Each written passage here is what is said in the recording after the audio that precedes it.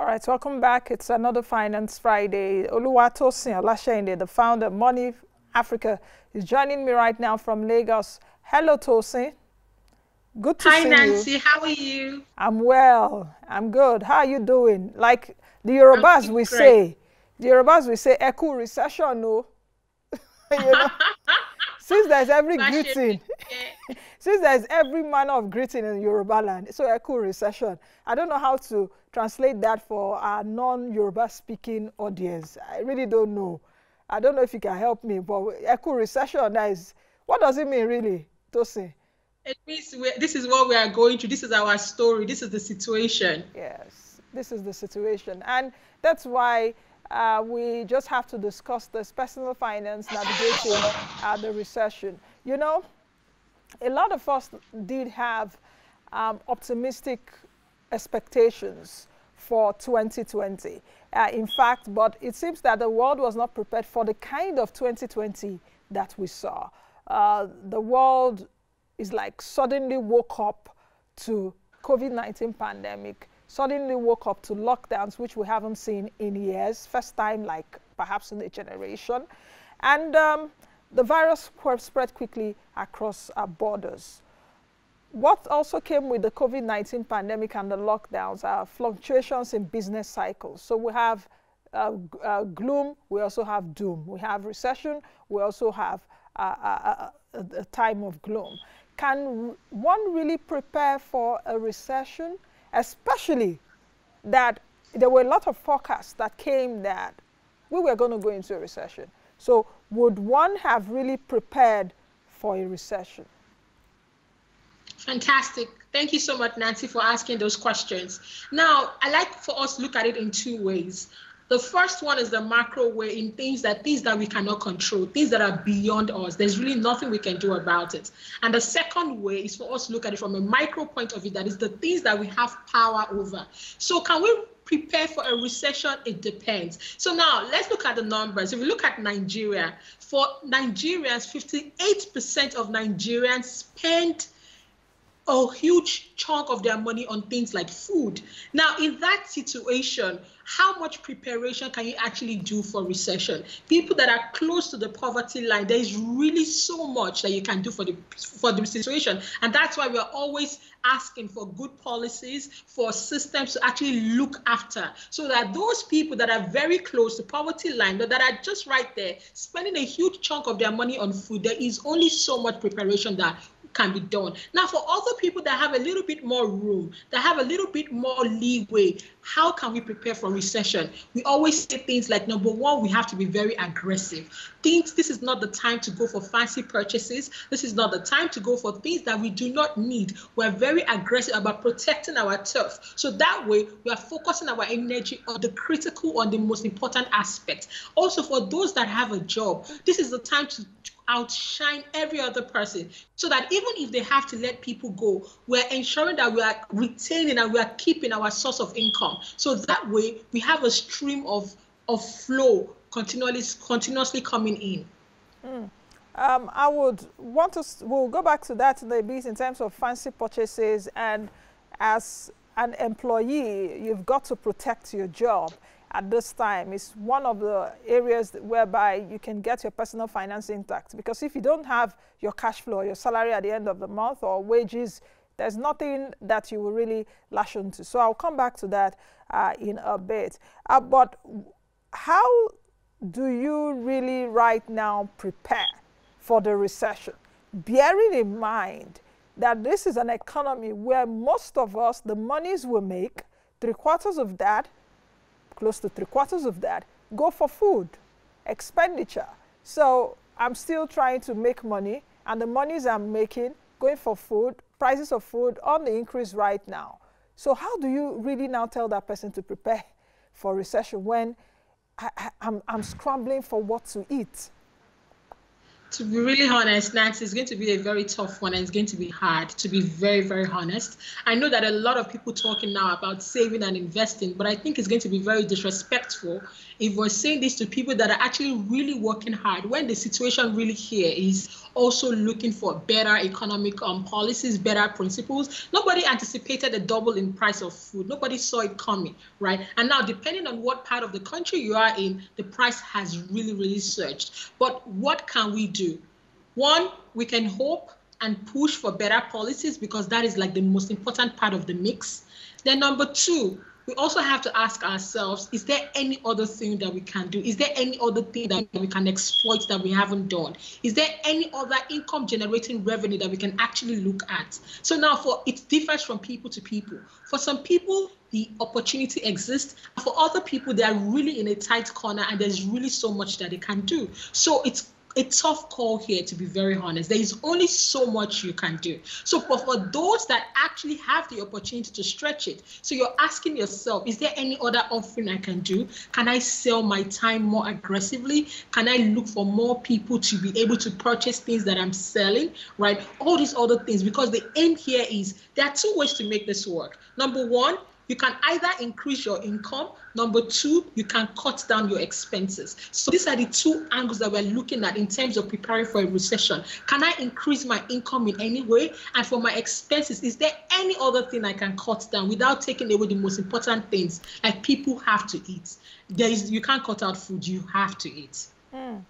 Okay, let's talk about the most important expenses, because either you add to what you're making monthly or daily or whatever, or you cut down on your expenses if you're not able to make additional income.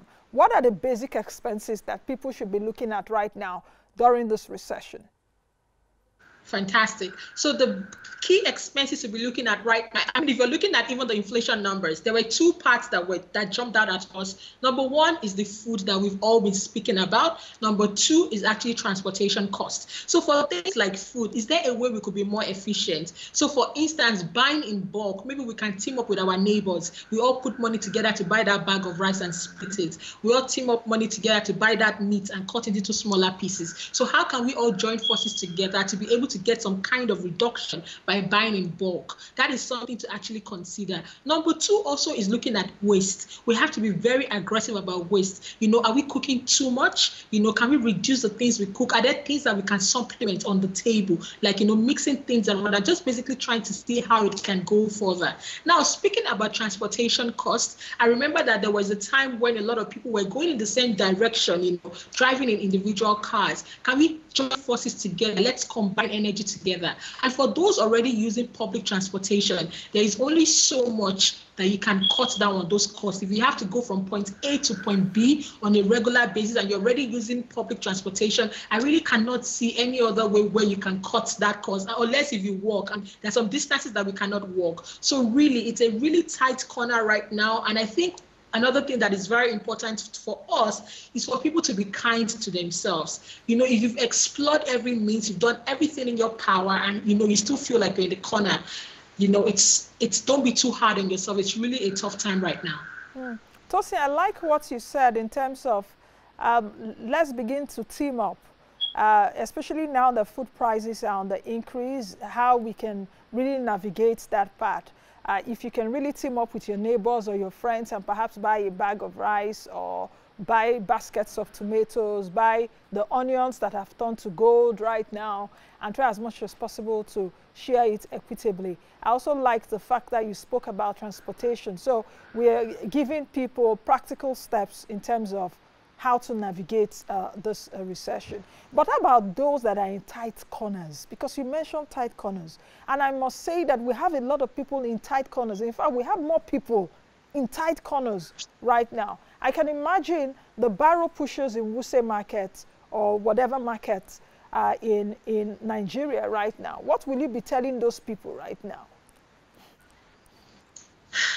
Nancy, we've been thinking about this honestly. And I remember, we're even having a conversation with those that also help us at home, asking them, how are you navigating this period? It's a really tough time. I mean, we're going to the market, we're all seeing the prices. It's not them say, it's in our faces, it's practical.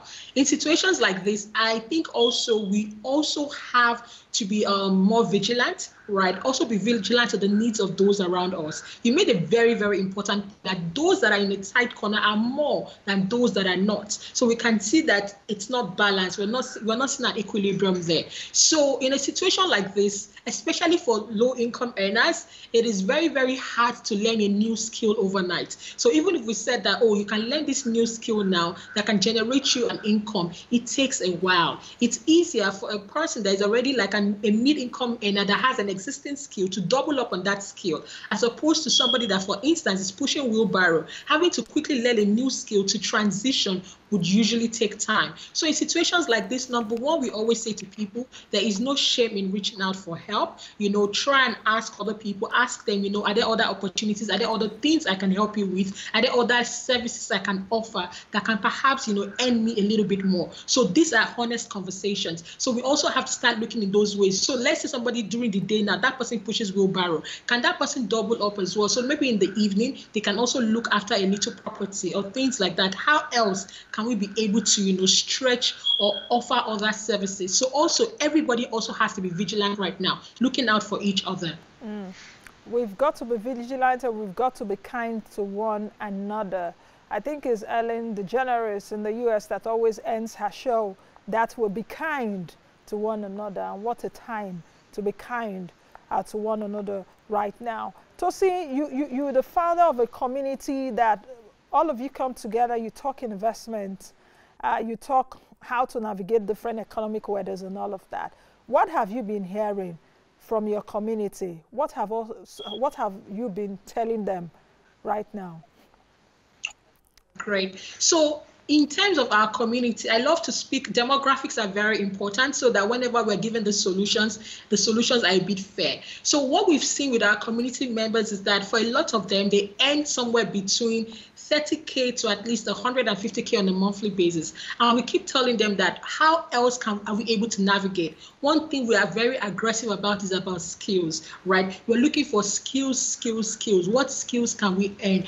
What other thing can we do? What can we push that we can be able to generate more income? So as a community, that has been a very, very, very important topic for us, right? So how else can we stretch ourselves? If you're already baking cake, can you sell it instead? Because now I think for every individual now, you're looking for how can I steal from the pie of a bigger company? So a service that a bigger company is already offering, how can I go there for my own little pie? So I can offer a similar service, but in a more personalized offering, something that is very human. So that way I can also steal some revenue from them. That's one thing we've been hammering on our community. Number two, another thing we've been speaking about a lot is about currency risk. I mean, Nancy, look at this. We started the year with about 360. As of today, the dollar is dancing at about 500 naira to the dollars. So can you be putting some of your savings or some of your investments in dollar denominated assets? So you have things like a dollar denominated fund like Euro bonds. And now, luckily, we can now start making those investments in smaller tranches. So there are lots of platforms that allows you to start investing with like 5K, 10K in dollar denominated assets. We also have things like global shares where people can sit down in Lagos and being able to access global shares. Again, in little tranches, something like 5K, 10K, small by small, it trickles together and it starts growing over time. Another thing that we also want to keep reassuring our community members with is this. Number one, recession, it will not go overnight. Remember that they've been telling us about this thing since March. So it's a gradual thing. We need to start changing our mindset. We need to start changing our habits, and we need to start doing it on a regular, gradual basis before we actually start seeing the full impact of the effect. Do you think that you've seen a gradual growth of Nigerians in terms of financial literacy? I know when I started years and years ago, and I can say even the growth, a lot more people are interested even watching my show and saying, thank you at least for bringing us this every day. Have you seen growth in terms of financial literacy? Because all this still dovetails to information. Nancy, I want to seize this opportunity to say a big thank you to the Moneyline with Nancy and every other person behind it, because you guys are doing a fantastic job, right? You're doing an amazing job. Even though this has been a very tough year, I have to be honest that for our company, this has been one of the best years, because now people are listening, they're awake. You know what the COVID-19 did was, it reminded people of what retirement could look like. Remember at the beginning of COVID, when they were locking up, people did not know what was going to happen with their income. And for those that had an income, they didn't know how it was going to grow. It felt like retirement. It felt like, my goodness, how about when I get old and I'm not able to earn income anymore, what will happen? So it was almost as though it was a snapshot of what the future could look like. So people started waking up. Oh my goodness, I have to start saving. I have to start investing. We have not gotten as much messages, emails, and sales like we did this year, because now people are more aware, and I'm very happy that we're now having this conversation. It's a very, very important conversation. I was speaking to a gentleman, he's in his late 40s, and he was telling us that we are doing a great job. I'm talking about everybody in the financial literacy space, that when he was much younger, after he got his first job, he was just literally living from hand to mouth till he got married and he had kids, and the expenses were staring him in the face. So we don't have to wait for other young people to go through that motion before they realize that, it's time to wake up and take my finances by the horn. So I'm very, very happy, and thanks guys for always having this conversation and always educating people. So do you think that people have learned their lessons? Because COVID-19 made us learn hard lessons. In fact, for me, earlier on during the lockdowns, I said it, I think in March and April, I found out that I could even live with a lot of things I thought I could live without, that I couldn't live without. So, and since then, I've tried as much as possible to also cut down, but you also see that there will be some kind of exigencies, and people learned their lessons the hard way. So do you think that Nigerians have indeed learned their lessons the hard way amid the crisis? I'm not coming up with excuses, because the crisis can also be a fantastic excuse not to get your financial life straightened up. You know what? While it's a very sad, a lot of people passed on and all of that, but we also have to say that what are the lessons that people learned from COVID-19? And I can tell you that it was a whole lot, right? A whole lot.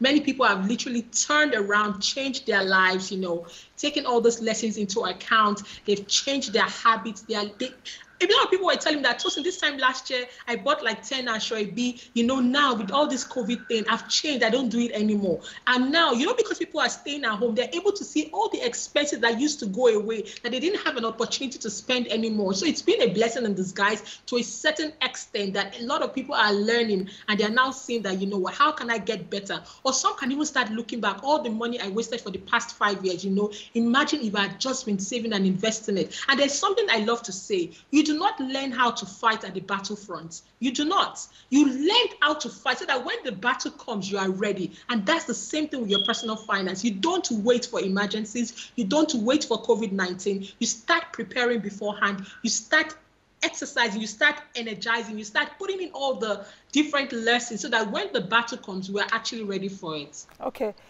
For those watching and you want to ask any question, please feel free to do that right now on our social media handles. You can check us out on Twitter, Moneyline TV. You can also tweet me at Nancy Ilo Nnaji. That's hyphen Nnaji on Twitter. Tosin, I like the fact that you spoke about Ashoebi, and you made me recall sometime earlier this year, was it last year, one of the Finance Fridays when I had my guest, and he, a man, did also talk about Ashoebis. And I remember even subsequently I was talking to women, because we are the guilty ones in terms of Ashoebi. Every Saturday, every weekend there's a party. And the party comes with Ashoebi. And the Ashoebis are, in thousands. So if you can save that, I'm not saying now those that are involved in that business now will be almost saying, Nancy, what are you talking about? Don't you think it's a business? The women in Balogun Market and co. So looking at all of this, bringing all those kind of monies together, do you think that people have already been able to streamline to the basics being forced by the pandemic? The basics such as food, perhaps paying rent, perhaps paying your children's school fees, and clothing right now may not even be as a basic thing, because you will just be wearing the ones you've had. It's true. That's what COVID has done. Even for entertainment, for a very long period of time, the movies were closed, the clubs were closed, the dining areas were closed. So people were forced to cook at home. They were forced to do all the basics, right? They were literally showing them the reality of what they would have spent if there was no COVID. So basically just looking at those numbers, that if you had to stay at home, if you had to cut away certain things, this is how much you actually be spending. Also, Nancy, we did an analysis, right? We told our community members that everybody should go to their wardrobe, open your wardrobe, we are putting calculator, start punching it. How much is the value of your wardrobe? They were shocked. Some people came back with 3 million naira. Some people came back with 2 million. This is people that are saying that, don't say there's no money, oh, there's no money. When they put calculator and they started counting the value of their wardrobe, shoes, bags, clothes, everything, they were in absolute shock. They couldn't believe it. And that's the same thing with investing. We just have to be putting it small by small by small, and it grows over time. Tosi, is that really bad if, for example, I'm making my money? Is that really bad that I can count clothing worth of 3 million, jewelries, shoes, and what have you in my closet if I'm making the money? And if I'm investing, if I'm doing all what I'm required to do, is it bad? Because perhaps those people also need to be in business. Absolutely. You've made a very valid point. It's not a bad thing.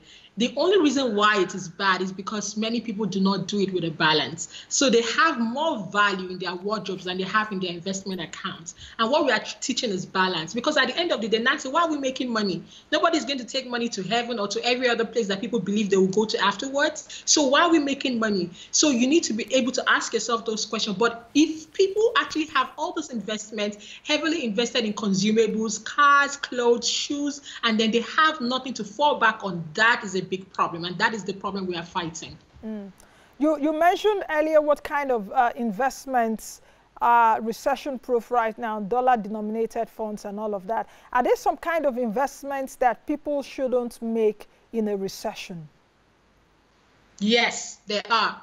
So there are some types of investment that people shouldn't make in recession, and these are number one, the overly mouth-watering ones. Now, Nancy, Christmas is here. I mean, I'm talking about in the next, 25 days thereabout. So people have started selling them all these schemes like, you know what, if you bring in your money by this or so amount, you have 20%, you have 30%. But if we're being honest, it's not going to happen. The period is too short. So we keep telling people that, please, guys, there's a recession in the market. There will be enticing offers, but please do not go for it. Every time you have to invest is a fundamental principle. The principles do not change. Number one, what is the asset backing this investment? I need to be able to understand it and be able to explain it to a 6-year-old. So if you're talking about an agri-tech, for instance, where is the farm?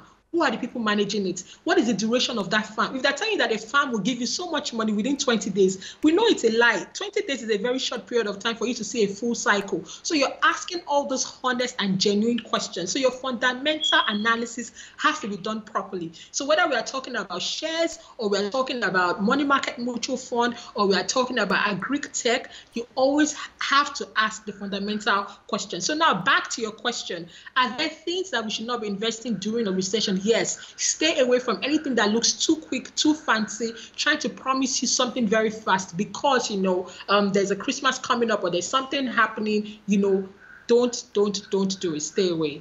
Tosi, it's a bit difficult right now to analyze that Nigerian stocks are on the upside for the past few months. And normally in a recession, you don't see the stock market on the increase. But the Nigerian market so far, year to date, has a return of close to 30%. Investors are going in right now and creaming out. Is it an investment outlet? Should I invest in stocks right now if I have a bit of cash? That's a very good question. We have this policy that we always do and we always treat with our members. We say this, cost averaging. So what is cost averaging? Cost averaging means that I make my investment on a regular basis and I'm not chasing prices. I mean, let's look at GTB, for instance.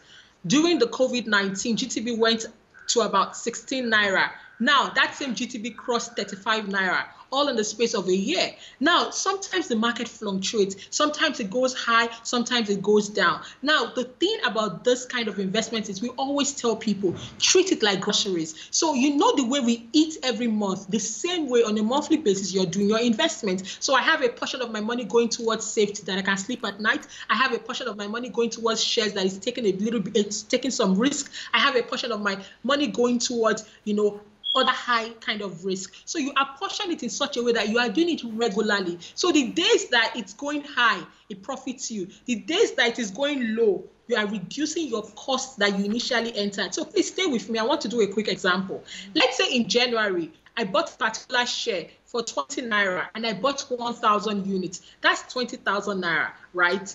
The next month, that same share dropped to 15 Naira. Again, I bought 1,000 units. That's 15,000 Naira. Now, the next month again, that same share dropped to 10 Naira. I bought again 1,000 units. That's 10,000. If we look at it over the space of 3 months, what has happened? My average price is actually what, 15 Naira. So some people might have gotten it at 10 Naira, some people might have gotten it at 20 Naira. But because I invest my money regularly, I'm able to have a nice cost average without the headache of chasing investment up and down. So that's what we always advise. Do your investments regularly like groceries and do not chase the market. Do not time the market. With this example which you've made right now, at what point do I sell? Because if the stocks are coming, if the prices are coming down, at what point do I sell if I do not have more risk appetite to stay? I know why I'm sticking a bit on stocks because it seems to be doing well right now. And even mutual funds that are based on stocks are doing well right now, but a bit of risk is also there. So at what point do I sell? That's a very good one, Nancy. I think we always tell people that people should have their exit price. So for instance, let's say you made about 100% on that particular share and you told yourself, I'm happy, 100% return is good for me, sell it. For another person, it might be 25%, sell it. For another person, it might be, I want to give this shares to my daughter when she's getting married. I want to give it to my son when he starts university. Then you can continue to hold on to it. So it depends on your outlook or your strategy for that particular market. Okay, let's talk about, I want to take you back to what we talked about earlier in terms of shopping and in terms of that's fancy purchases, cutting out fancy purchases, and in terms of protecting the jobs. How should people that are salary earners, daily wage earners protect their seemingly eroding wealth? Do we even have wealth in Nigeria? The world's poverty capital, so I don't think there's wealth there. But a lot of people though have lost their jobs, some are still earning salary right now. How should they manage at this point? How should they protect their cash? How should they shelter their cash from this turbulent storm? It was Mrs. Ibukun Awoshika I heard some time ago that say, don't eat your tomorrow's wealth today. So what should they do? That's Ibukun Awoshika is the First Bank chairman. Fantastic woman, by the way. But, don't eat your tomorrow's wealth today. So what should those people do? People that are earning 50, 70, 80,000 Naira. And that take like 500 Naira home a day. Fantastic. I'm really happy that you're saying this. We always advise for 3 things. Number 1, protect the source. So that way we're going to work regularly. We're doing a great job. We're trying to protect that particular source of income. Number 2, you need to draw up a budget. Many people do not like budget. They feel like it's a controlling thing that, it's telling me to do this, it's telling me to do that. But Nancy, do you know that a lot of multinationals, they spend so much money in actually getting a team to draw up a budget and chase that budget? Nancy, do you know that there are some companies that sell our data to people? So for instance, they say that, there's a 30-year-old woman. She lives on Lagos Island. She goes to ShopRite to buy things of 20K every week. You know why they're getting all this data? They're getting this data so that they can produce products for me or produce products for that person, right? So if our information is important to other people, why are we not using it for ourselves? So the very next thing we always tell people that earn a regular income is to please draw up a budget. You need to know where your money is going. So that way I can tell myself I'm earning 80,000 Naira on a monthly basis and I want to be investing 15,000 Naira monthly, or I want to be investing 20,000 Naira monthly. When you have a budget, it's easier to stick with it so that it's not just vibes or, as things goes or, as things happen. We can be able, it's easier to be able to stick with the plan. Great. So we've spoken about the number one, protect your job. Number two, draw up a budget. Number three, invest regularly. Okay. And every month, as long as you're going to eat, you must also make sure that you're setting something aside for the future. And we are doing it consistently. Okay. Also, for a lot of salary earners, please, you also have to have some exposure to dollar-denominated assets. Because if you compare that salary you're earning today to 5 years ago, let's change it to dollars. You are now at a loss. You are earning less today than you were earning 5 years ago because of the exchange rate, the purchasing power that has stripped value for that income. So please also be investing in some dollar-denominated assets. Okay, Tosin, just 15 seconds if you can, because I've got to go. Someone sent me a tweet and said, for concerning the stock market, if I buy 10% equity stake of a company, does that mean that's 10% of stocks of the company? Does that mean I'm an owner of 10% of the company?